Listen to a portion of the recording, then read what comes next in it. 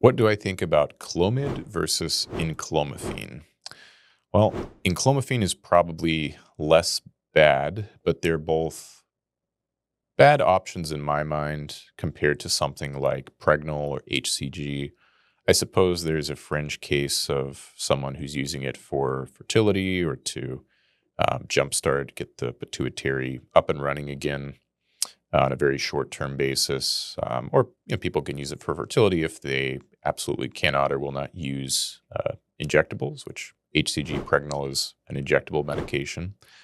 But we really don't know what tissues and where they affect estrogen receptors. We know that they're an agonist in some tissues, like the liver, so they act like estrogen, and they're an antagonist in other tissues, like the eye, which is where they're going to tend to cause the visual side effects, floaters, and so forth that people can see.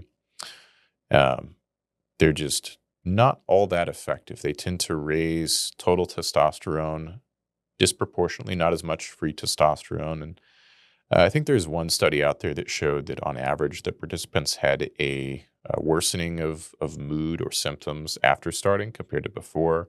And there are some studies that show positive outcomes, but I don't feel great about it as a long-term medication.